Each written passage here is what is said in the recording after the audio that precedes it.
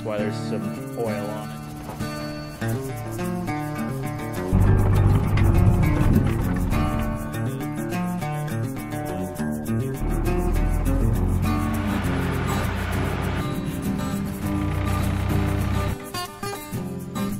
Hey guys, so today we're doing the intro to my Beatty Windmill restoration.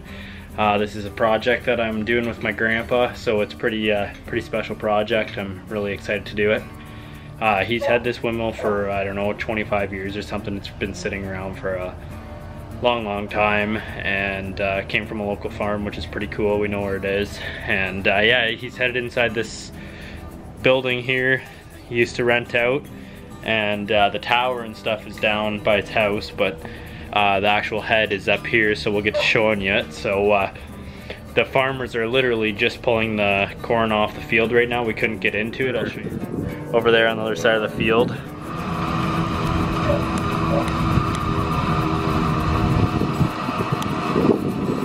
But yeah, they're literally just pulling off the corn, just making the silage right now. So yeah, they're we couldn't get into this building. So yeah, now that we can get into it, we're gonna take the tail off this thing so it's easier to move and get it out of here. So we'll start by yanking this tail off.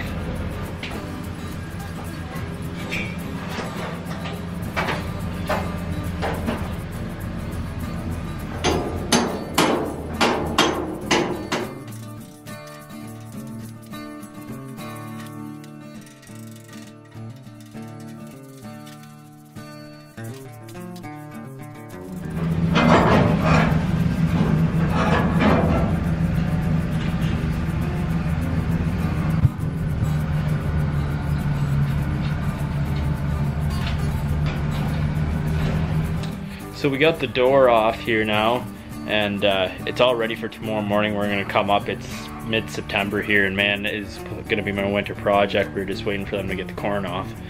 But man, it is hot. Like, it's like 30 degrees Celsius here. It's sweat's dripping off me. It's a hot day for September here in Ontario. So yeah, we'll tomorrow morning we'll be up here. You'll get to see my grandpa. We're gonna have the tractor up here, and we'll get it in here with the forks and pull that off. All right guys, we're heading up to get the windmill right now. I got my grandpa running ahead of me right now. He's in the tractor. We're heading up into the field. We're going to get it. So yeah, we'll head up there and go grab this thing. It's nice foggy morning here. It's a lot cooler now, so it'll be a lot nicer.